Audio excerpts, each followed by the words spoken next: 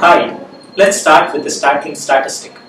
More than 100,000 people die because of accident in India alone per year. This death is due to untimely diagnosis and untimely treatments, especially in the resource-constrained settings like public health centers and rural areas. The government of India have found need for this project and have funded around 100,000 US dollars for this project. We are developing a low-cost, easy-to-use, high-resolution and low-radiation digital X-ray machine. Our proposed solution addresses the major economical challenge, that is, we are making this device for 1/10 of the cost of the existing device. Wonderful application that we foresee for this portable version of the X-ray machine, which is low radiation and high resolution, is its usage in ambulances. Remedy to this traffic problem would be to enable the ambulance during the golden hour. Thank you.